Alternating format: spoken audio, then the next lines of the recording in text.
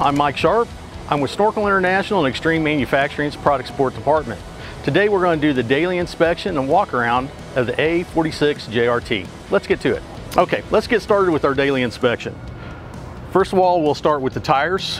We want to look at the tread of the tire to make sure there is no damage to the tread, there's no chunks coming out, the tire is not separating from the rim itself.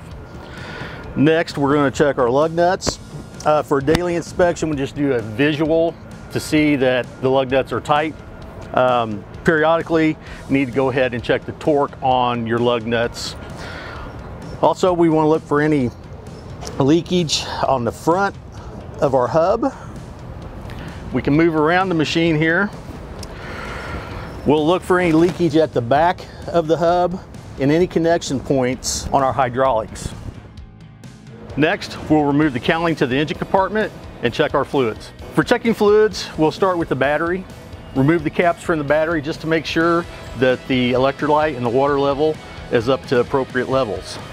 Next, we'll pull the dipstick and check our engine oil, making sure that it's always in the full position.